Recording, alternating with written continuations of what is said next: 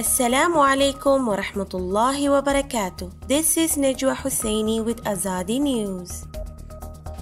Azadi TV team wishes all Rohingya and Muslims around the globe a very blessed Ramadan. May Allah give us strength and strong will to fight this ongoing novel coronavirus epidemic and survive with unity and faith.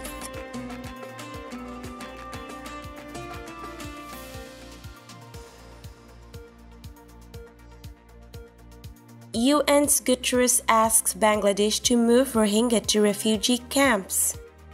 Cyclone threatens as COVID-19 appears in crowded Rohingya refugee camp. Virus derails Rohingya repatriation, says Burma.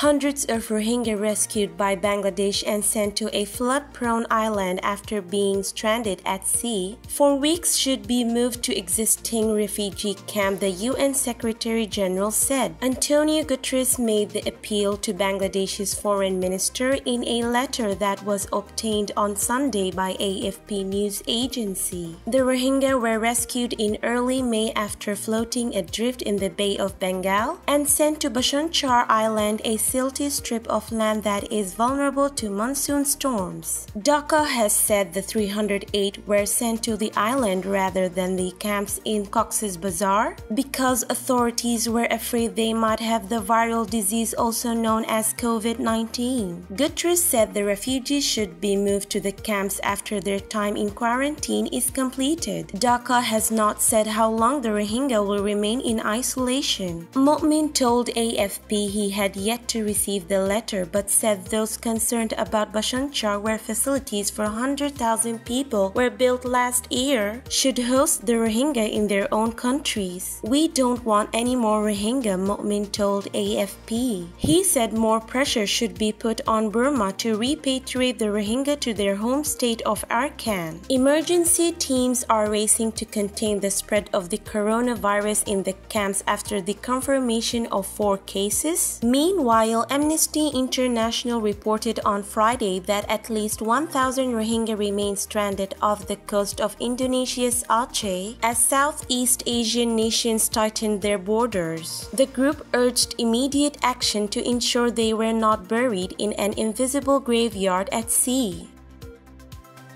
Cases of COVID-19 have been confirmed in refugee camps in Bangladesh, where 1 million Rohingya refugees live in cramped, primitive conditions. Now, as officials try to prevent the deadly disease from running rampant, the area is also threatened by Cyclone Amphan, which is strengthening in the Bay of Bengal. The tropical cyclone could be a Category 3 or stronger equivalent when it approaches landfall in Bangladesh or northeast India later this week. Now that the virus has entered the world's largest refugee settlement in Cox's Bazar, we are looking at the very real prospect that thousands of people may die from COVID-19, Shamim Jahan, Save the Children's Health Director in Bangladesh, said in a statement. This pandemic could set Bangladesh back by decades. The Rohingya live in 34 camps in Cox's Bazar. The camps have been under lockdown since March 14. Testing began in area in early April. As of late last week, 108 refugees had been tested. Those infected were being treated in isolation and about 1,900 other refugees were being isolated for tests. Health experts have warned that the virus could race through the sprawling camps, where access to clean water is limited and people have to line up for food at communal distribution points.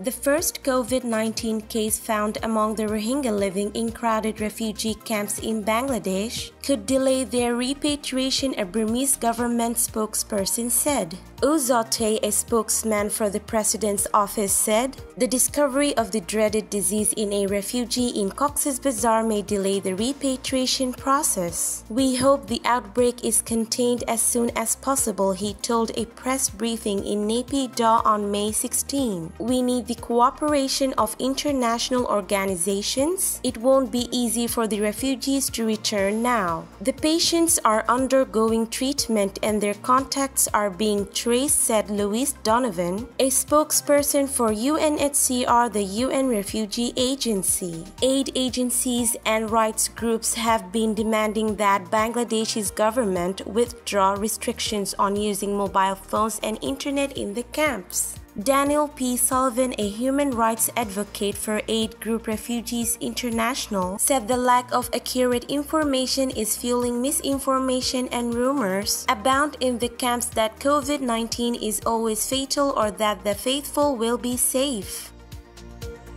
This is today's news. To get more updates about Rohingya, subscribe to our YouTube channel and hit the notification bell. Visit our website azadinews.org and follow our social media accounts. Wassalamu alaikum wa rahmatullahi wa barakatuh.